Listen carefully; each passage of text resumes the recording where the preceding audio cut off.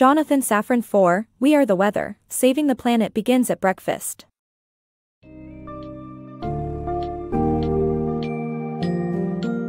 In We Are the Weather, Saving the Planet Begins at Breakfast, Jonathan Safran Foer delves into the complexities of climate change and how difficult it can be for human beings to fully comprehend its vastness and consequences. Foer argues that our ability to engage with climate change is determined by how we relate to the past and future, as well as the misinformation that is often fed to us. This book summary highlights the impact of industrial animal farming on the environment, and reveals how individuals can make a difference by reducing their consumption of meat and animal products.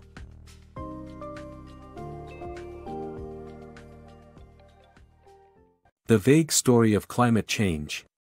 The fight against climate change is an abstract and complex story that lacks the hero-villain narrative present in major movements throughout history. The absence of a clear timeline and specific victims makes it difficult for people to emotionally invest in the cause. The enormity of the statistics and predictions surrounding climate change leaves many feeling overwhelmed, similar to people's reactions to the Holocaust during World War II. Despite the challenges in comprehending climate change, we must find ways to engage with it rationally if we hope to address this global crisis. Climate change, why we struggle to respond. When faced with immediate danger, humans are wired to react. However, when it comes to abstract and future threats like climate change, we struggle to respond.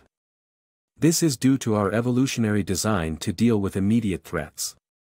Experiments show that humans find it challenging to visualize the future. To respond to climate change, we need to develop the ability to project ourselves into the future and understand the consequences of our actions. Moreover, we have adapted to change so well that we tend to overlook the severity of the current global changes. To tackle climate change effectively, we need to develop a new set of skills. Fighting climate change, understanding the misinformation and effective actions. The fight against climate change can be confusing with a lot of misinformation. Major oil and gas companies have minimized the risks of global warming and created disinformation campaigns. While fossil fuels are harmful, focusing on them exclusively doesn't give the complete picture. Agriculture contributes almost as much to greenhouse gas emissions as fossil fuels, and industrial animal farming is the main culprit. However, environmental campaigns have paid very little attention to this issue. Activists fear that suggesting people eat less meat will alienate them from the environmental movement. But it's one of the easiest and most important things people can do to combat climate change.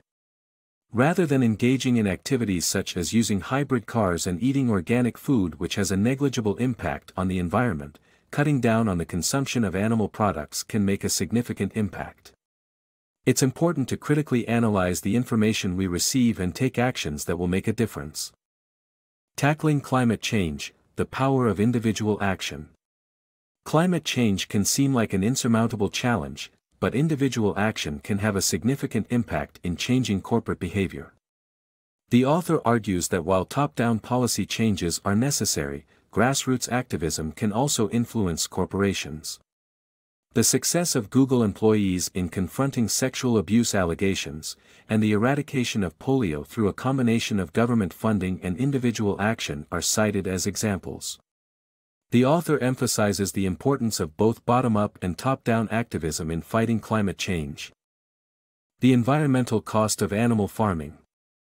It is common knowledge that animal farming is a source of food, but it is not widely known that it is also a significant emitter of greenhouse gases. With factory farming's introduction, the number of animals per farm has significantly increased, leading to negative environmental outcomes. The environmental impact of animal farming extends beyond greenhouse gas emissions. The land required for grazing and animal feed production has led to deforestation and, consequently, a reduction of forest sequestration effects. Livestock's digestive process produces methane, a greenhouse gas that is 34 times more potent than carbon dioxide. Nitrous oxide, released in the animal's urine and manure, traps 310 times more heat in the atmosphere than carbon dioxide. It is essential to reduce the environmental impact of animal farming to combat climate change. Eat less meat, save the planet. The environmental impact of animal farming is alarming, but eating less meat and fewer animal products is one of the fastest ways to fight climate change. While ending our reliance on fossil fuels is important, reducing meat and dairy consumption can be done immediately. Critics argue that vegan foods can be more expensive, but eating animals is actually a luxury that few can afford. Animal agriculture requires large amounts of grain and water, resources that could be used to feed starving people and provide clean water. Even though most people value meat in their diets, allowing room for meat at dinner can make it easier to maintain the habit of eating less meat in general. In fact, those who stop eating meat and animal products at breakfast and lunch have a smaller carbon footprint than those on the average vegetarian diet. Our debt to the Earth. The planet's resources are finite and we have been consuming them at an unsustainable rate, leading to runaway climate change. This has far-reaching consequences, including devastating natural disasters. To address this issue, we must take ethical responsibility and act immediately to mitigate the damage.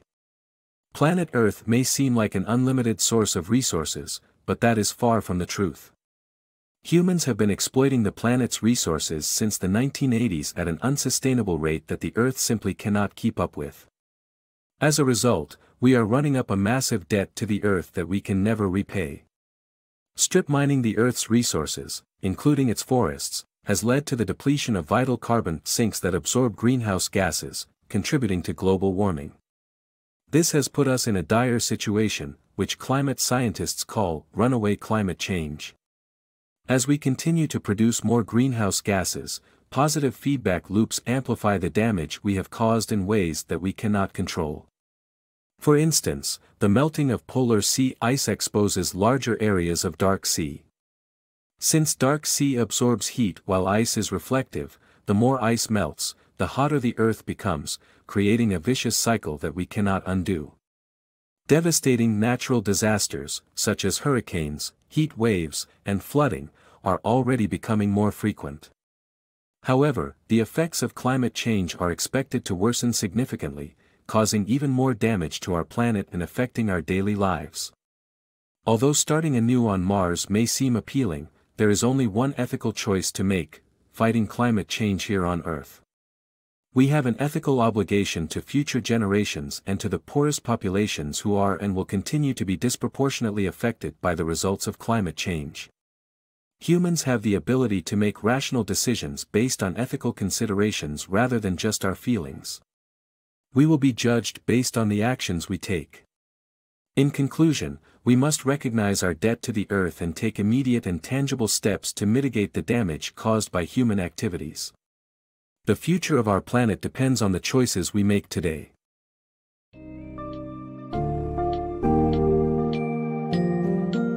The message of We Are the Weather is clear: individuals play a crucial role in fighting climate change. And one of the most immediate and effective actions we can take is altering our dietary habits. By consuming less meat and animal products, we can reduce the environmental impact of industrial farming and shift towards a more sustainable future. While tackling climate change may require both bottom-up activism and top-down policy changes, Foer emphasizes that we possess the power to make a difference through our personal choices. In the end, our ethical obligation to future generations and the planet hinges on the actions we take today.